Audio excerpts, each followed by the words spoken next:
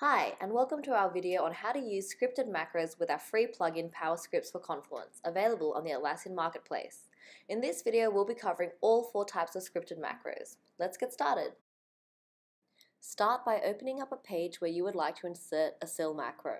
Click the plus sign, navigate to Other Macros, and search for CIL macros. Here you can see 4 different types of macros.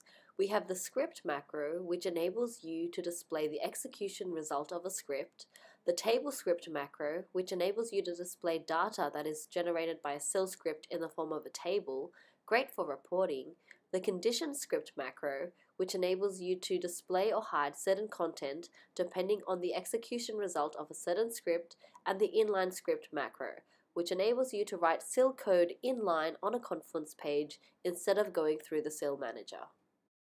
The CIL script macro is a common macro that you will use to run CIL scripts in PowerScripts for Confluence.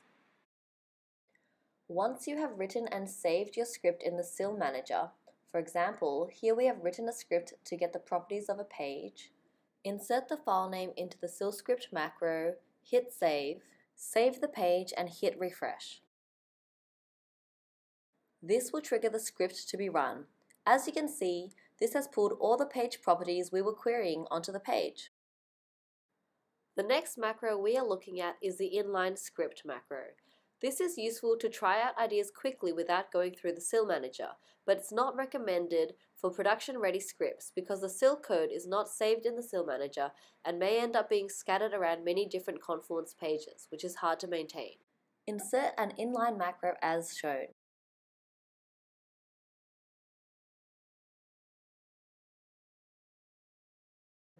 Then, paste the code you want to use. After hitting save, the script will run.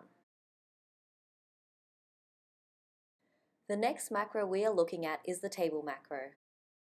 In the CIL manager, you can write a script to query the sort of data that you want displayed in a table in Confluence. Once the script is saved, insert the file into the table macro, and after saving it, the table will appear on the page.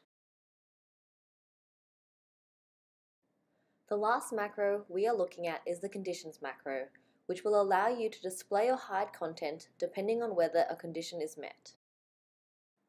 In this example, we have written a script to see if a page has child pages or not. Our script says that if the page has descendants to display the message, this content will be hidden if the conditions in the script are not met. We are now inserting the condition script into the condition script macro. After pressing save and running the script, you can see that the text is showing up so the condition has been met. To check the condition macro is working, let's remove the descendant pages.